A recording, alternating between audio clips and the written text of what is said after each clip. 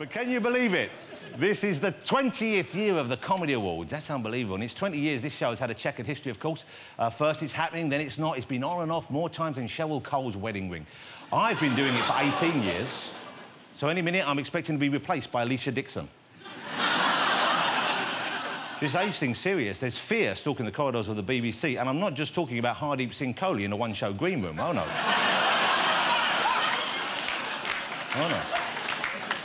That's one mainly for the room, I feel. But seriously, I must point out, both personally and contractually, there is absolutely no ageism at the BBC. Although you can buy a combined happy 30th birthday, sorry you're leaving card at the BBC shop. From Arlene Phillips. But it's been a tough year for comedy. You people have been under scrutiny. You can't say anything. I'm telling you, comedy's taken more hits than Leona Lewis at a book signing. Which is an example of the sort of joke you can't do anymore. And television, instead of supporting new, brave and creative people, is running scared. The Vicar of Dibley's been axed for being too diblist. We can add a laugh. A whole episode of the Antiques Roadshow was banned because they went to Effingham. And BBC Sport... That's old school, you like that one? We can laugh at that one, that's safe. And BBC Sport even agreed to drop the stunt kite flying from the Kent countryside. Easy, snipers. But the BBC said it doesn't bow to pressure, and that was echoed by the new Mock the Week team captain, Pudsey Bear. So it's been a remarkable year. For a start, I've been allowed to work for most of it. And this year... But this year... God bless you. Thank you so much. But this year, some shows have been totally brilliant, others have been totally Saturday. Graham Norton spent the whole year searching for Nancy and Oliver or anyone else who watched that show.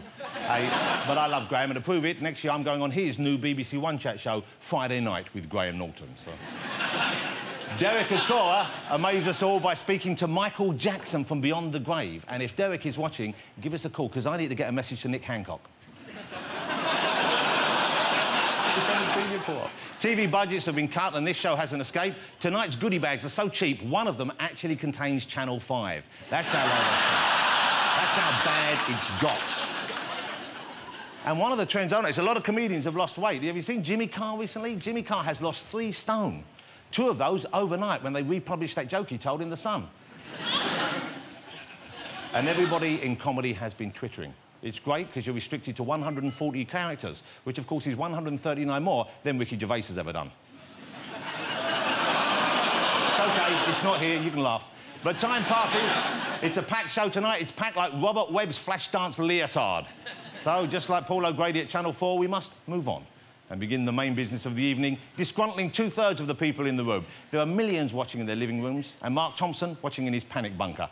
I have to tell you, the judging has been long and it's been arduous. The judges have had to sit through 10 hours of television today. Now they know what it's like to be Harry Hill, or more accurately, Harry Hill's researchers. I'm going to ask one rhetorical question before we move on. Do you want to win a comedy award? Of course you do. Do Ant and Dec play Nintendo Wii? Well, if the money's right, yes. But you want to win. You try to play cool, I know, but you want it bad. Even though you pretend it's as worthless as a 5-star review in Heat, you are desperate for one. Admit it, you want to grab this award and grip it like it's Jedward's throats. Well, some of you are going to win. You stand on the threshold of greatness, ready to meet the glorious future, and some of you are going to lose. And you stand on the threshold of Live at Studio 5, ready to meet Melinda Messenger, Ian Wright, and that bird off The Apprentice.